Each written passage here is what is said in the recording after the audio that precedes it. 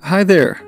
If you're here, I'm going to assume that you are at least interested in taking the exam for the Certified Six Sigma Black Belt with ASQ, or perhaps you have already signed up for it. I'm here just to give you some tips on how I prepare for the examination.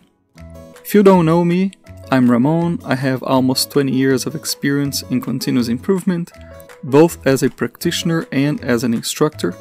I have worked in various industries throughout my career. I am absolutely passionate about Lean Six Sigma.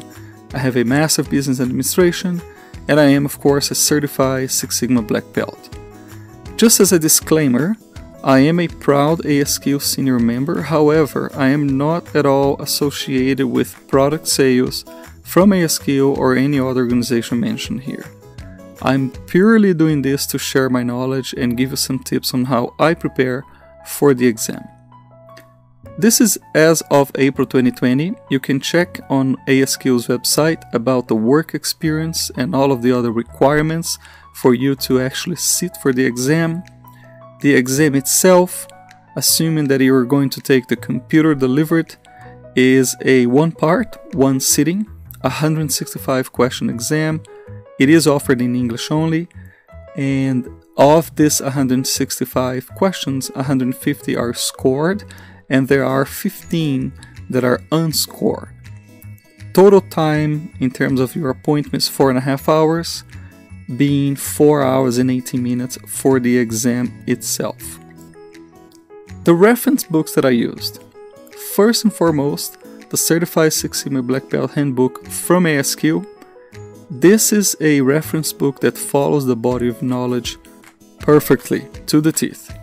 It is, however, a reference book. It's not going to teach you all of the very details of all the concepts.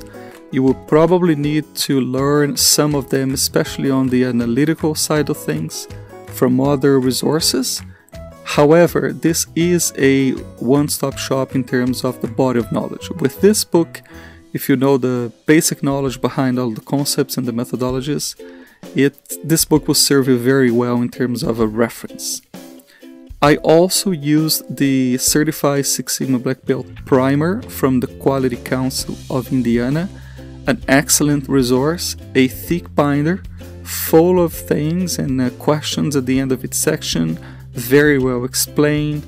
Again, just a great resource to prepare for this exam. Durant's Quality Handbook, 5th edition. I know there are newer editions.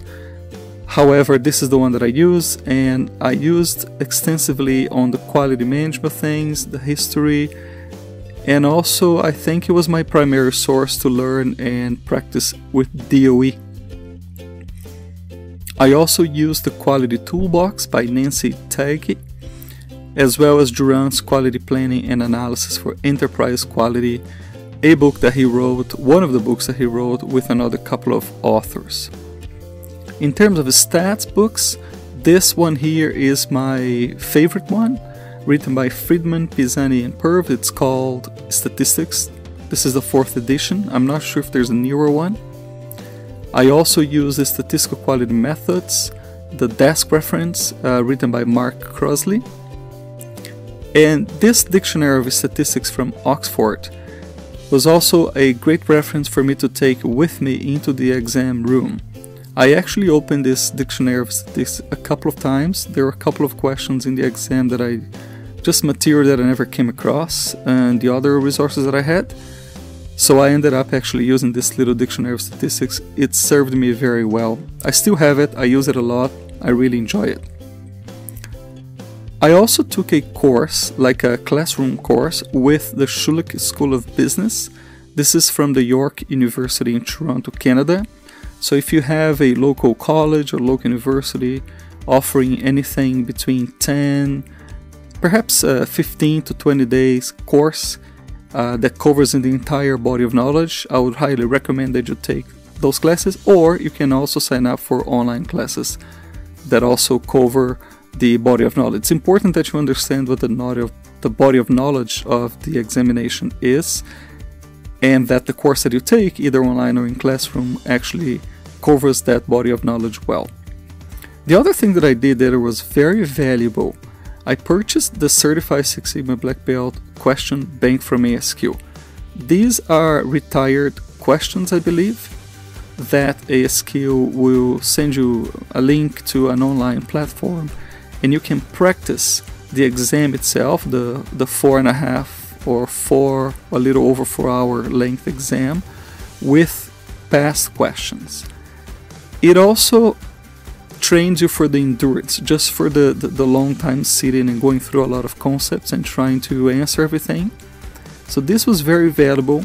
I really enjoyed it. I practiced a few times with the 150 questions that I had in the question bank, and again, I think it was a great investment overall. Online resources.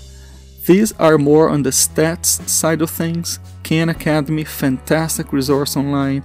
The Annenberg Learning Institute, RPM Academy for both stats and the lean portion and the other soft skills content of the body of knowledge.